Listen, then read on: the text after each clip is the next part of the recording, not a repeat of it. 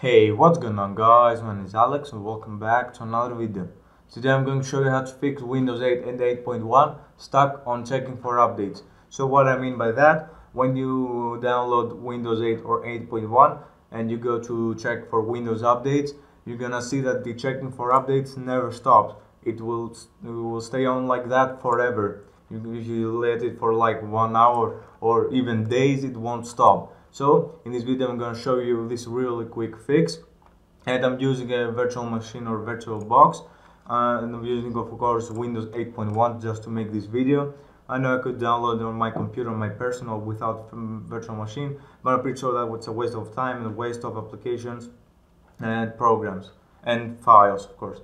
So I'm gonna go to this website right here, windowspro.eu. Of course I'm gonna have the link down in the description, so you don't have to type it out.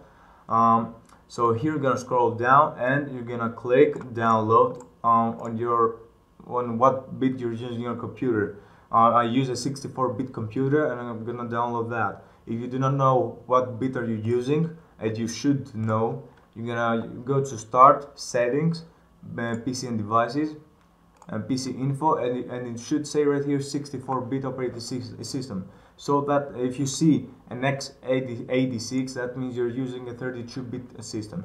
So you're gonna click download, and then we do not need that. And before you open it, we need to go to Control Panel. Just write Control. Sorry for my bad typing. Control Panel, there we go. I'm gonna go to System and Security, Windows Update, and here I'm gonna click Change Settings, and in the important updates, change that setting to never check for updates. Click OK. So why I did that? Because if I open the file, let's say the file right here with this setting on, it's gonna check for updates forever as it would be right here. So if I open right now, it will tell me immediately if you want to install it. As you can see right here, you're gonna click yes. It's gonna install it. It's not going to take a while, at least less than a minute, I'm pretty sure. And I'm pretty sure it's gonna require you to reboot the computer. So I'm gonna wait for a bit right here. Come on, there we go. I'm gonna click restart now.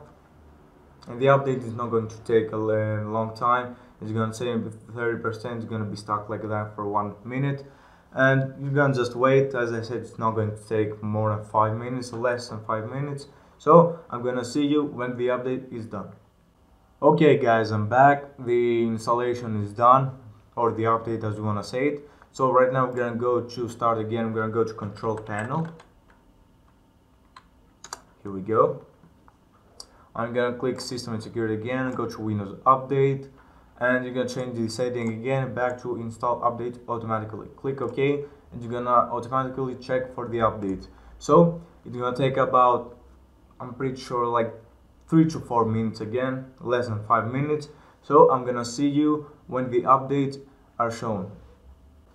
Hey guys, I'm back.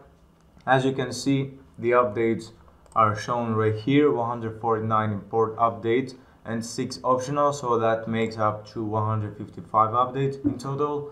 So if you see like 148 or 142 updates, it doesn't really matter. It's just because you haven't installed like the latest patches, security patches, and that. So that's everything for today, guys. Thanks for watching. Like, share, subscribe, and I'll see you in my next video. See ya.